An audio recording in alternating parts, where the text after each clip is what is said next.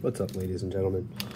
So I just pulled this Seiko out of a lot, and I wanted to go over briefly how to remove the crown on this, because I mean, it's got some grunge on it. I want to throw it in the ultrasonic, get it cleaned up, but I can't really do that with the movement still intact inside. So what I've done is take the back off, I removed the retaining ring, which you don't want to lose. Alright, so what we're going to do is very similar to any other. You're going to find, there's going to be a piece that moves in here when you pull out the crown. And chances are you're going to push that down. So this is just with an ETA, what is this?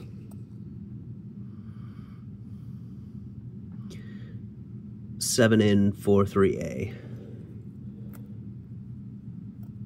But once you kind of get the concept, it's all very similar.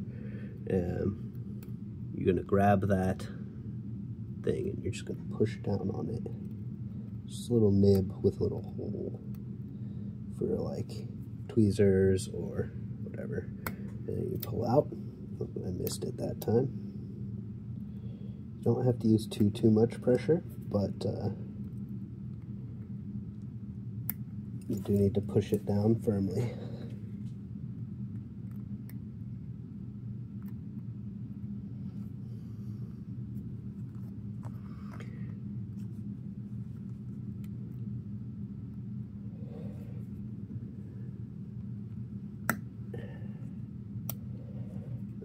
Let's see.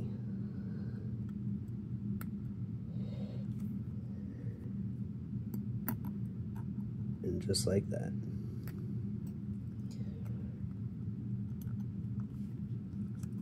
And that gets you your stem and your crown. And I always recommend putting it in the case back so that you can easily find it later. So now to decase the movement, you're going to take our little pad here,